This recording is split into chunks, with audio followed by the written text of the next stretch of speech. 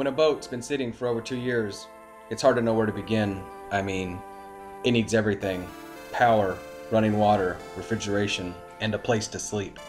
But opening a boat after it has sat for this long was like opening a time capsule. It was strange. Everything preserved by the previous owner, just as he'd left it, like he'd be back at any time to pick up where he left off. Spices, hand soap, and toothbrushes were all still sitting in their assigned places. Provisions were still in the icebox and pantry. But with a power cord plugged in, it was time to prioritize the list.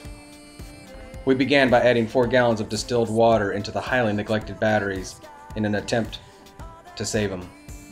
We then flipped the switch controlling the refrigerator and crossed our fingers. In the meantime, Tammy spent the first few days cleaning and organizing everything, going to the laundromat, and then cleaning some more. Every dish, drawer, and cabinet were sanitized.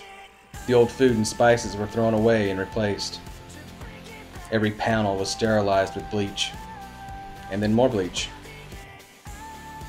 But getting rid of the clutter was half the battle. It seems like everything was left behind. Bills, letters, even credit cards. Old monitor-style TVs with built-in VHS players.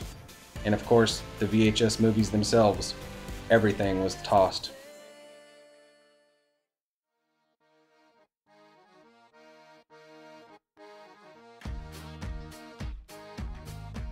But soon, projects were starting to get marked off the list.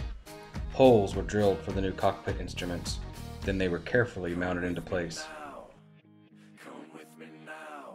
A new radar was installed. The entire battery bank was replaced.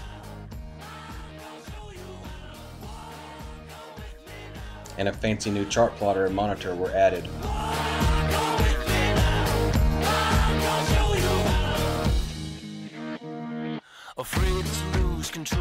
We even installed a camera at the top of the mast that can be displayed on the chart plotter.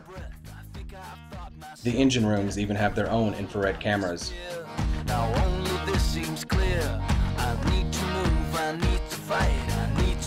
And it was nice to see both sail drives engage in forward and reverse after Mark had installed new seals and zincs.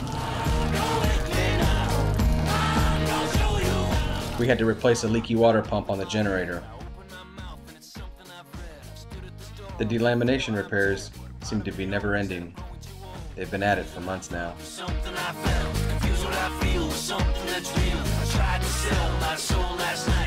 We had new window screens installed, along with a cockpit enclosure.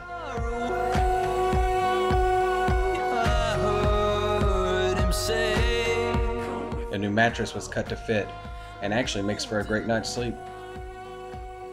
A Wi-Fi router was installed for that all-important free internet. And our $2,000 Groco strainer wouldn't power up. So we removed it, and we still couldn't figure out how to disassemble it. So we sent it to the manufacturer for repair. But in the meantime, and during all these repairs, we still made time to buff off years of oxidation. And it's actually looking pretty good. And then one day, the mast came down. The running and standing rigging will all be replaced. It was exciting and nerve-wracking all at the same time, especially when you couldn't get the turnbuckles to release. After heat was applied and pry bars were used, just beating the shit out of it seemed to work the best. See how hard they're working and how stressed out they look? It was a stressful day. But we still make time to visit Duval Street every now and then to see the street performers. I said an impression. Who am I? Here's a trick the Statue of Liberty can't do. You don't have to clap for me. You could clap for your country and our troops.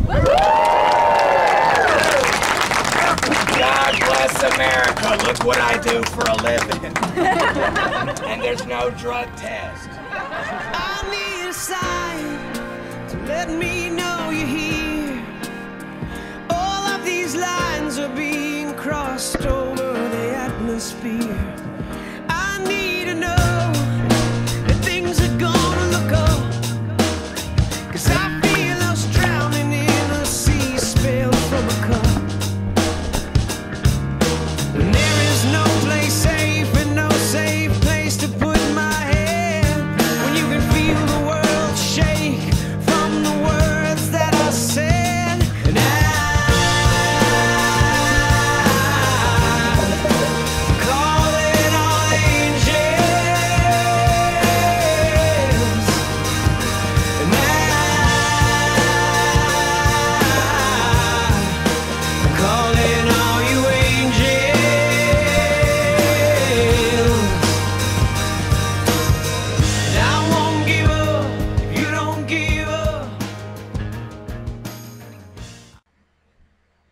damn it. I can delete that. Will you quit making noise over there? I'm not making noise. Okay, shh. Do what? Unless you just slam them. Do you hear that? Smells like crap in here.